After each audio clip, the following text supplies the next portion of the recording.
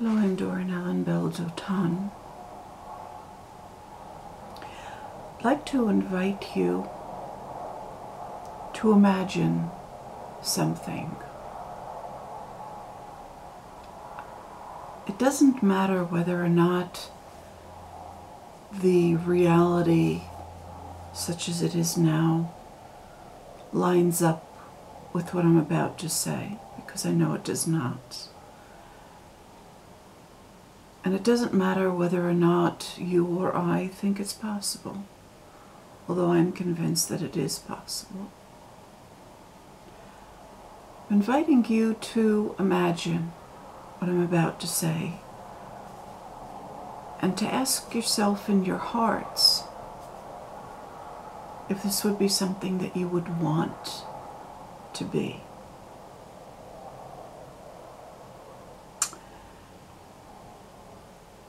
What would our society look like if it were really Jewish, if it were really Israel?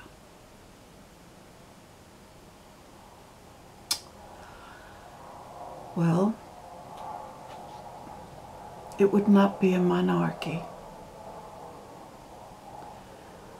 Shmuel HaNavi, the prophet Shmuel, I'm not going to use your mispronunciations, I'm sorry.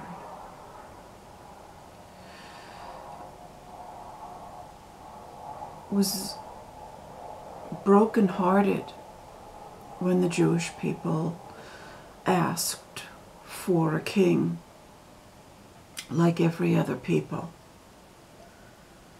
And turned to Hashem with a broken heart, and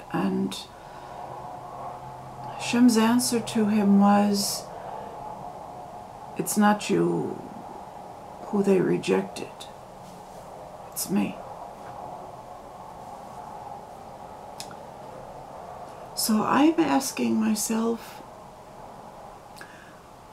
what is the society for those who don't reject Hashem? What is the society that Shmuel wanted, that the other prophets wanted, that our judges and our elders and Moshe Rabbeinu, our teacher Moshe, what do they want?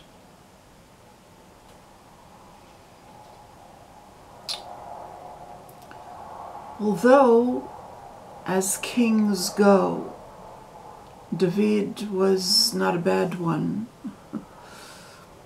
and in many ways he's exemplar because he was someone who had some very negative characteristics, and he fought himself to overcome them all through his life. I don't know whether or not you know this, but everything that David HaMelech wrote, he wrote in the last year of his life. It took him that long to be able to formulate what he wanted to say.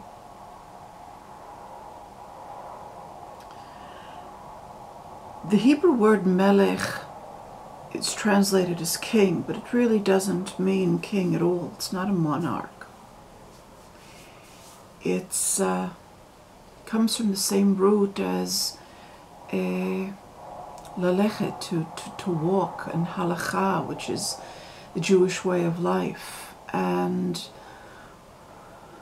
it means a guide. It means the way in which one walks through the world and guides others. That is the true meaning of melech, not a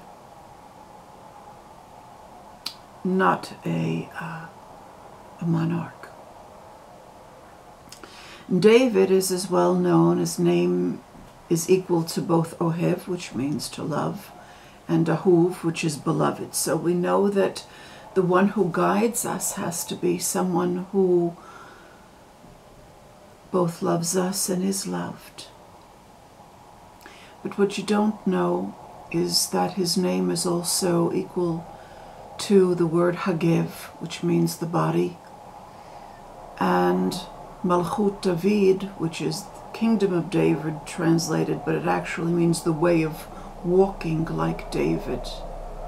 Those who walk in that way mean those who are sovereign in their corporate bodies. And the Hebrew word Malchut, which is translated as kingdom, is identical to the Hebrew word Malchot, Melachot, more correctly, which means the queens. The kingdom of the king is the queens. So that would be the real meaning of a Hebrew monarchy. But even that wasn't what God had in mind. And even that is not what the prophet Shmuel really wanted. What did they want? They wanted what Moshe Rabbeinu wanted. They wanted what our teacher Moshe asked Hashem for. When Moshe said to Hashem, I can't carry this whole people by myself. I need help with this responsibility. And the way in which Hashem answered him when he said to him to choose elders, wise people who would have various levels of the number of people that would turn to them. That is our way of government. Hashoftim, the judges, the way in which it's translated, you really cannot see how great they were.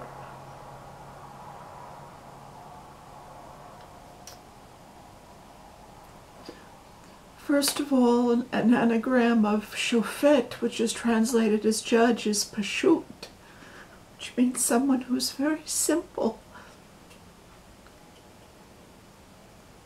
They knew Torah inside and out, but they were very simple.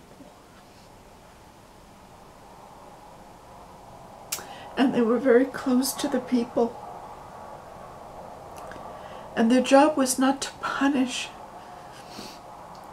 It was to heal, because they knew that if someone had done something wrong,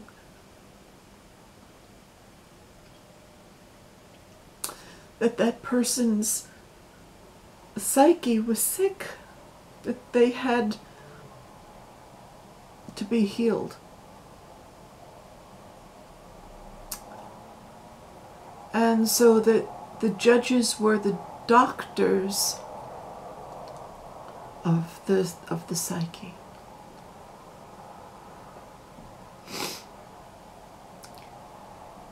And many of the judges reached the level of nevuah, of prophecy. And we know from Moshe's conversation with Yehoshua that Moshe wanted all of Israel to reach the level of prophecy. He didn't want to have that singular knowledge. He wanted it for all. And he said to Yehoshua, are you jealous for me? No one who's a true leader in Israel wants to be the head of a pyramid, of a hierarchy. They want it for everyone. And they don't want it to be alone in having the responsibility. They want to share it. And so if this were really Israel, it would not be a monarchy. And the true meaning of HaMashiachim, of the Messiahs, is not the anointing. It's not a ceremony with oil. It's those who have understood the Book of Kings correctly.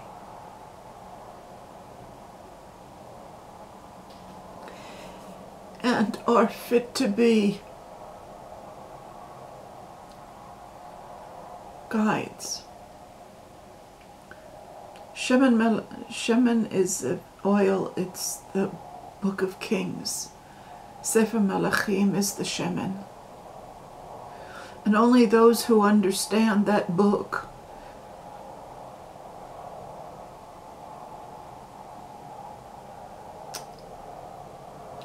are fit to be the guides in Israel.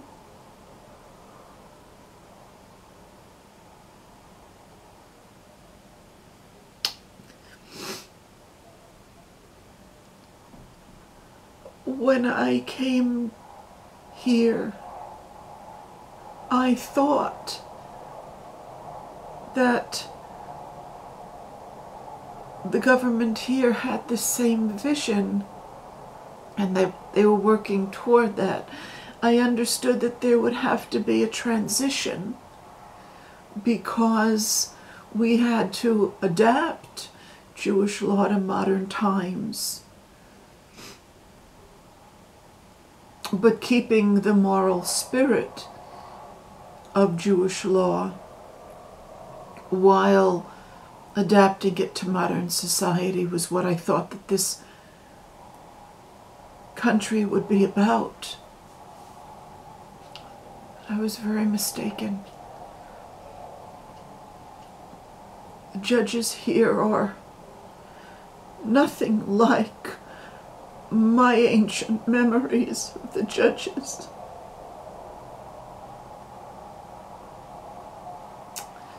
And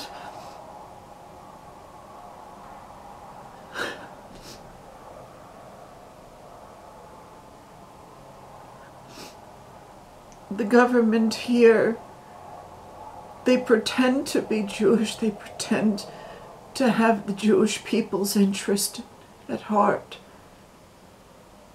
They don't.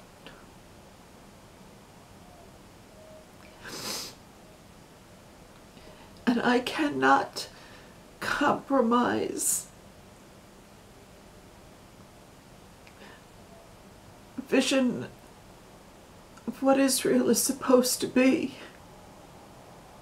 I cannot bend to reality. And everything in this country is meant to demoralize the Jews, to accept realpolitik and an army.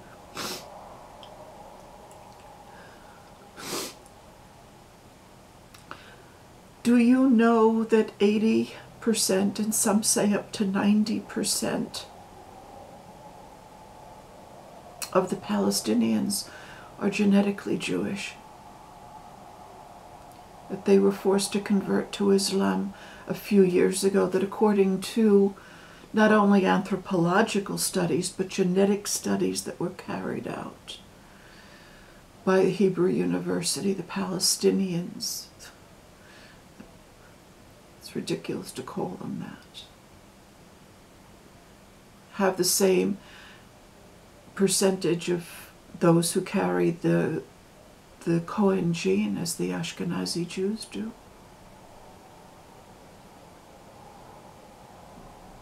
The state of Israel does nothing to bring them home. And many of them know that they're Jewish. And many of them practice Jewish practices secretly to great danger to themselves.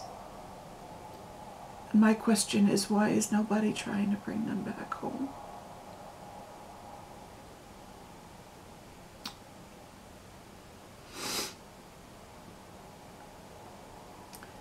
So there would be no Palestinian problem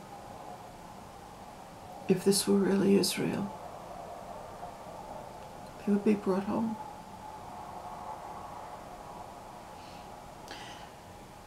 The Hebrew root Pei Lamed Shein, or Pei Lamed Sein, which is the root of Palestinian, exists in all of the Semitic languages, including including in Arabic. And in all of the Semitic languages, it means an invader, one who breaks through. Palestinian people couldn't possibly be really calling themselves that, because they know what the meaning of the word is. Somebody is forcing them to say that they're Palestinians. In fact, they're Jews who are forcibly converted to Islam. And then you have to ask yourselves why the government is having Jewish Jews wage war on Muslim Jews. The government knows what I'm saying. They've known it since Ben-Gurion's time.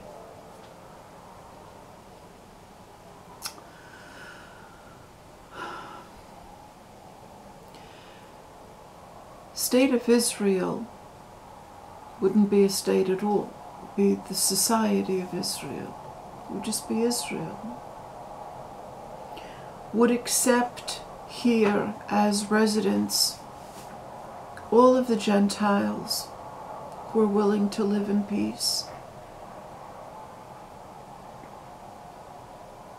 who are willing to put away idol worship from themselves and accept the one God. The one God. The true one God. Real monotheism. There is no duality in real monotheism. It's knowing that God is both good and bad, as the prophet Yeshayahu teaches, and wanting to strengthen the good side. To build a society that is guided by elders who have reached the level of prophecy or very close to it. Prophecy is not fortune telling. It's not seeing the future in the sense of the future having already been determined and they see it. It is having the power to create the future. It is having a vision so high and having a love so comprehensive that it takes in all of the generations. And so they bless all of the generations with the very, very highest blessings. And in that way they create the future. Those kinds of elders. And what would the economy of the real Israel be? First of all, we would have our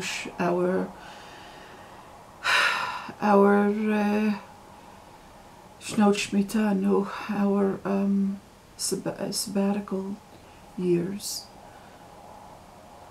And we would have the Jubilees. They would be in force. There would be no lending on interest. That's completely forbidden.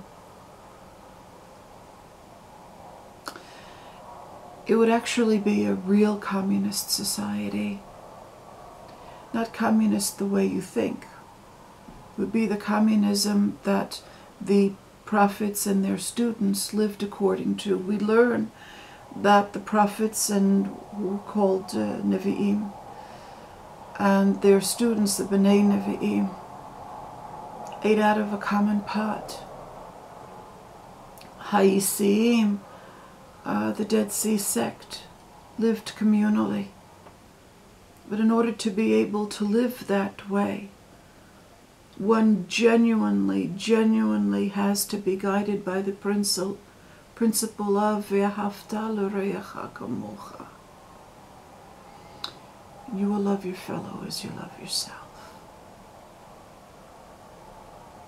Communism only works with people who've reached that level. And Israel are intended to reach that level. Rabbi Akiva said, Shali Shalach is a very comprehensive principle in Torah. It means what is mine is yours. That lilach is also melech, is also the word that's translated as monarch, but isn't a monarch at all. It's a guide. But the mem in melech is li, and then lach is to you, as to me, so to you. That would be the guiding principle if this were Israel.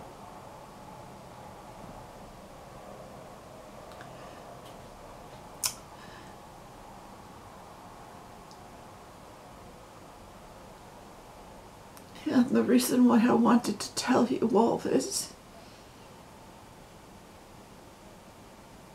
is to have you ask yourself if this is something that you would want to see in the world.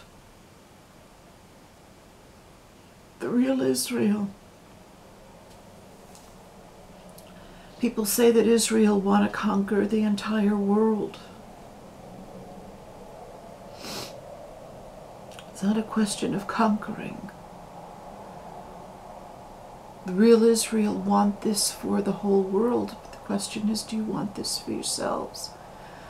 What do you feel in your hearts? What do you see in your minds? When I tell you that this is what Israel is meant to be.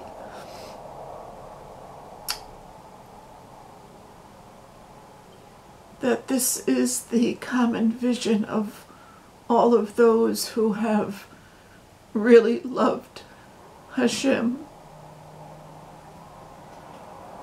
in all of our generations.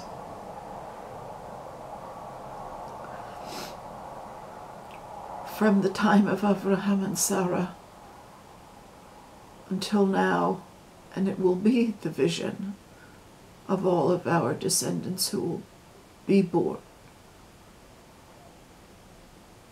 and those who will grow, who are already born but they're young, who are really, really devoted to Hashem.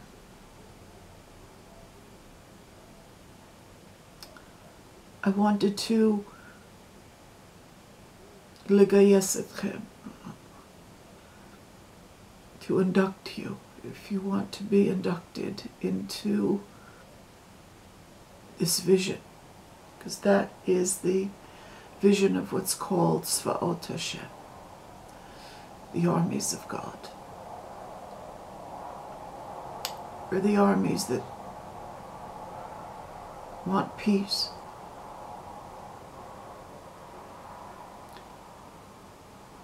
Real army of Hashem has nothing to do with making war. It has everything to do with making peace. Not just talking about peace and then asking for a military budget.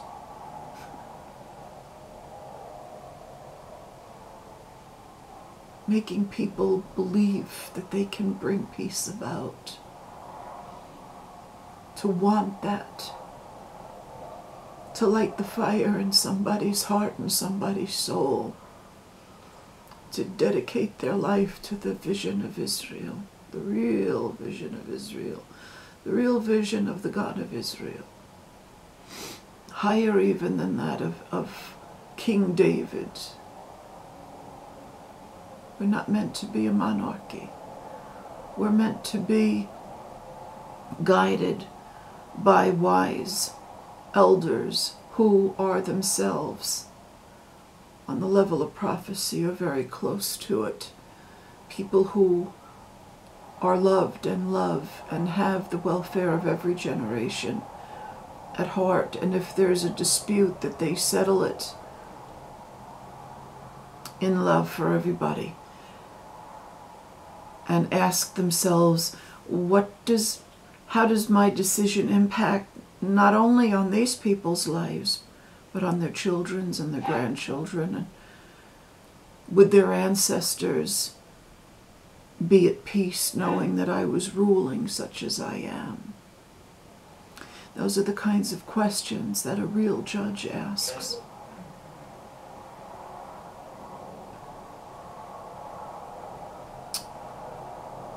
I wanted to share this with you so that you know what Israel is really, really about.